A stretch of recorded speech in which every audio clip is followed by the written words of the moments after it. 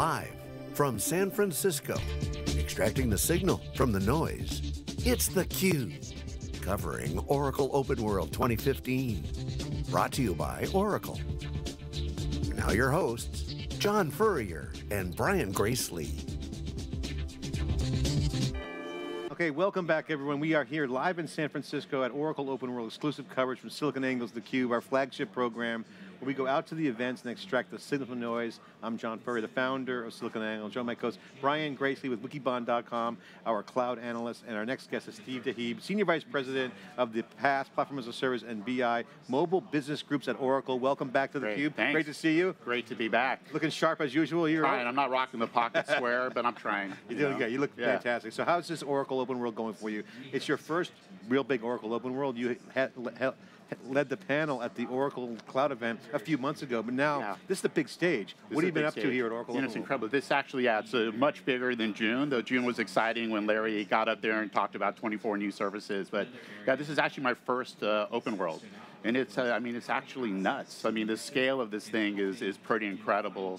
For me, like the level of customer investment has just been amazing. I mean, whether you see sort of the notes and all that, the work that they did sort of going into this, but really the amount of investment we have in terms of meeting with them and listening to them and sort of, working together as we sort of transition to you've cloud. Been pretty much with customers most of the time? Most of the time. I've actually been, had the privilege of hosting multiple focus groups that we've been conducting over the last couple days that will continue to host throughout the week. And these are some of our top customers. And it's just our opportunity to listen. What's their cloud strategy? How do they view the different use cases? What's going to move to cloud first? How do they view things like hybrid, like security, like integration? And the feedback has been incredible. So it's just great to actually have a chance to sit and listen.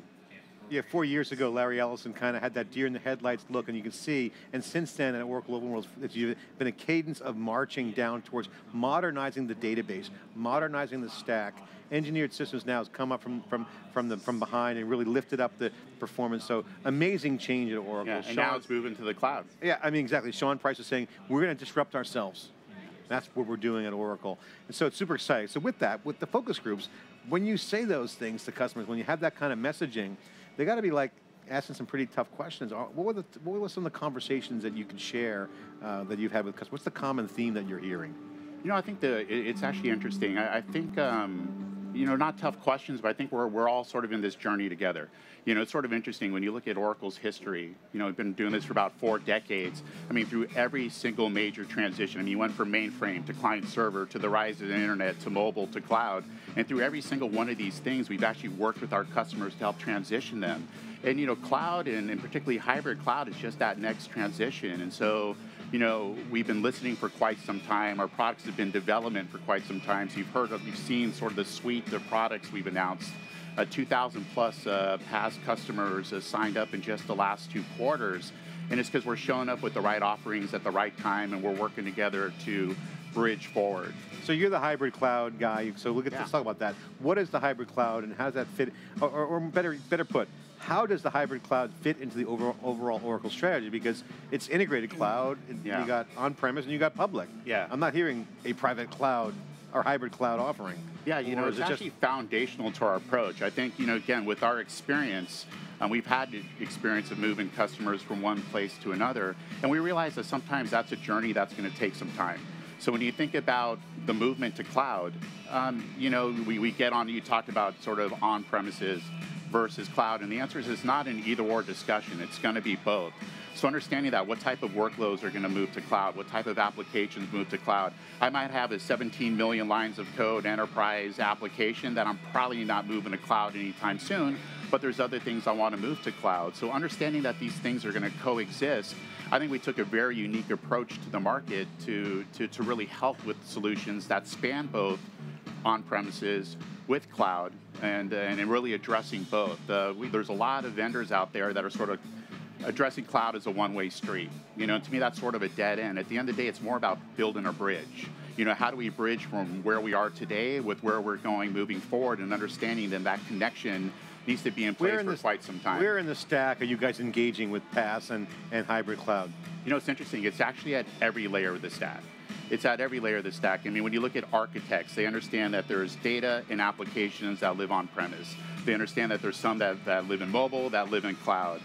For database administrators, you know, when you get to that level, it's okay, how can I more rapidly provision and databases, you know, using the cloud? For line of business, so just so you guys know, my background, I'm a 3-time public company CMO. So I actually take a very interesting line of business view to this. And if you came to me and said, look, I have a solution that can aggregate sales, you know, data with marketing data, with service data, with finance data, give you that full 360 view of the customer and do that across premise as well as my cloud applications, that's a story I'm really interested in listening to. So, you know, so even the line of businesses are saying, wow, you know, not only can you supply me all the software products I need, but you have a platform to enrich, extend, and integrate those. So that messaging is resonating with them as well. So even these focus groups, I mean, there's line of business, there's IT, there's executives, so we're getting a full range of participation across that stack. Yeah, when you're talking to your customers about hybrid cloud, like, because there's a lot of definitions in the market, like you said, different companies have different approaches, different CIOs have different approaches. Yeah. This week is a lot about, it's Oracle applications, it's the red stack, it's the same in both locations. Is that good enough for them? I mean, do they feel like if I can get my Oracle applications to be hybrid, the rest of them I won't worry about because they're driving the business, or do they want you to expand into new places? Do people want to migrate a Microsoft application over to an Oracle offering? I think it's both. I mean, so, you know, we've taken a unique approach to say that everything that you have on premise is the same as you have in cloud. It's the same hardware you run, it's the same software you run, it's the same protocols, it's the same security. So you get that leverage. You know, you get that unique mirrored coexistence where I can move workloads back and forth. But Oracle also understands that we live in a heterogeneous environment. So there's legacy applications that they might want to bridge to cloud, or there might be other cloud apps that they've purchased that we might need to help them connect. And so a big part of what we do is integration. So not only across our own stack, our own products, but also third-party products. I mean, if you look at cloud, you know, so I have my Salesforce, my Marketo, my SAP, my Adobe, you know, my Workday. It's like, you know, wasn't cloud supposed to be easy? I mean, we're sort of like, you know, running smack dab into the problems we've had in the past. So for Oracle to be able to come in and uniquely integrate across all those applications with a platform like PaaS, and also provide our own solutions, I think we can drive unique value for our customers. What about the open message? Platform as a service, Amazon is one with that, but they're also not so open. They have an integrated stack. Integrated stack is what the customers want, because that's workload specific. What are you guys doing on that? Because DevOps is a big part of the cloud. Certainly PaaS is like, it's the battleground, we've said on theCUBE many times, between DevOps and application developers. So infrastructure should be completely transparent to app developers. It should, and that's something where you're spot on, especially with respect to app development, which is actually another interesting thing coming out of the focus groups, because every one of them are like, and I know Mark talked about this, you know, we just talked to one major communications company. He's like, I have a sign up in my IT department that says 100% of app dev tests is going to be done in the cloud, which was really interesting. But in order to do that, it can't just be the Oracle apps. How do you address the window apps? How do you address some of the open source apps? And our offering today, as well as our roadmap, you know, contemplates all that. So, I mean, obviously from a Java perspective, you know, we have a majority of the development going on out there, but we realize there's different languages that people use, there's different types of developers, and so our solution, you know, contemplates all of that. So I'm getting a lot of DMs and texts, and ask him about how they work with other clouds. Microsoft in particular, SQL Server 2015, SQL Server 2016. Customers have other stuff besides Oracle. How do you guys address that? How do you integrate across a interoperable, multi-vendor environment? I mean, there's multi-applications we can integrate against, and our solutions also contemplate integrating across multi-cloud. So again, you know, we realize that customers have multiple clouds. They might have a 1-2 vendor cloud strategy. They might have a cloud. I just heard today from a vendor says, I kind of signed up on this cloud, but I probably want to migrate off. Do you have a solution to help me do that? And so I think it's not only advantageous for our customers, but it's also good for Oracle to be able to connect to other vendors' clouds. What's your take on OpenStack? I mean, OpenStack has been, seems to be a graveyard these days, but you know, a lot of investment has been built into OpenStack around PaaS, because that's been, I think everyone's realized that PaaS was the part, but now OpenStack's trying to be infrastructure as a service. So how do you think about things like OpenStack and things of that nature? Well, I think if you look at Oracle, I mean, they've been very committed to the standards body, you know, contributing, helping develop around OpenStack. So that's just something that's in our DNA and we've been doing. But we also understand how can you innovate, you know, and extend beyond what might be available from like an open source community. And so we continue to, you know, innovate and develop there as well. What you talked about the number of PaaS customers growing. What does a PaaS customer look like to you? Is it the SIs that are building on top of PaaS? Is it the end users that are building? What's that profile look like, and what are they asking you for in the PaaS? Yeah, it's actually, it's across the board, to be honest. I mean, there are some major customers that have, you know, large IT staffs that are doing this in-house. You know, they have application developers, and they're looking to move that to cloud, or they're using, you know, backup as a service, or database as a service, or integration for their own use. So it's their own IT staff doing the work. And then I've met with, you know, many customers. There's many customers out there that are working through partners as well to have, you know, managed services.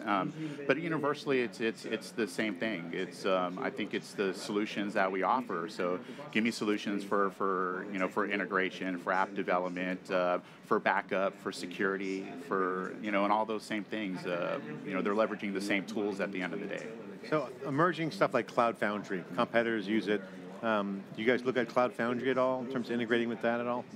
We do. You know, Cloud Foundry's come up a lot, and that's actually something that we've looked at as well. So, I mean, any of these emerging vendors out there that have a solution that might make sense for us to integrate with to meet the needs of our customers, we're looking at. So you'll do kind of whatever the customer pretty much wants at that point, if it makes sense to Oracle. If it makes sense, yeah, absolutely. I mean, I see you guys at odds with Cloud Foundry, but I think Cloud Foundry is an alternative to what you guys have. Cloud Foundry is playing catch-up, although they claim some significant numbers. What's your take on that?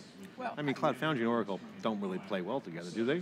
Well, you know, Oracle hasn't been part of the Cloud Foundry Foundation yet. I think, you know, sometimes when you've got a huge installed base, maybe that's not the best play for you, right? It's not where you can get as many customers. You know, but Cloud Foundry is making a big push around Java. I mean, you talk to Pivotal, their big push is around Spring, and I think what it says is, you know, we talked about Java yesterday. I mean, Java's still a huge development platform. I think that's maybe the big takeaway from a lot of this. You guys push Java, they're pushing Java quite a bit. Yeah. That's a big play. I mean, for us, I mean, obviously, you know, serving our install base is going to be, you know, primary for us. But as we move to cloud, you know, we continue to attract new customers. I think Mark had a quote that said, you know, 70% of our cloud customers are actually new on the application side, and so we're attracting new customers.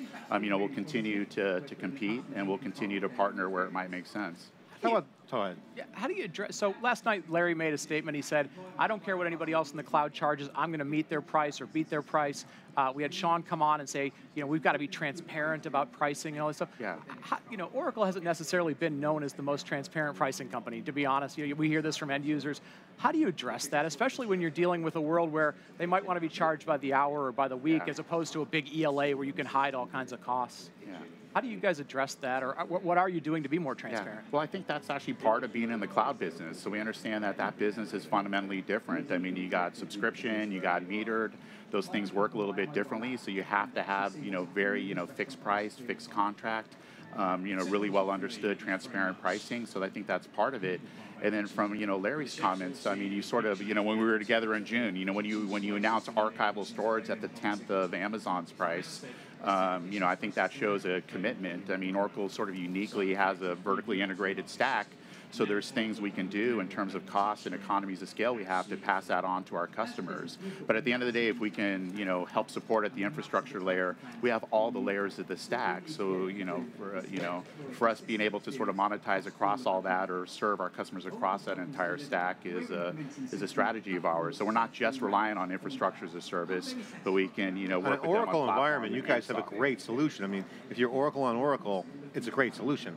Now, what's interesting about this Oracle OpenWorld is this new open message. Why I brought up Cloud Foundry, because you're starting to see Oracle start to lay out the breadcrumbs from the strategy standpoint that says, a little bit more open. we could win it all. Yeah. We could win the whole game by just focusing on our core base, which, by the way, Azure is doing the same thing. Yeah. Microsoft, it's all their install base. They're focusing on the core first. Yeah. Same with Oracle. But I think you guys are a couple years ahead of Microsoft at this point.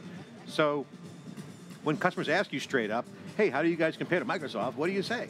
Yeah, well, I think, I mean, we absolutely respect Microsoft in terms of what they're doing. I mean, and, I think Larry talked about that the other day as well. So, but yeah, I think at the end of the day, when you sort of look at who might be the chief competitor across all three layers of the stack, we do believe that's going to be Microsoft.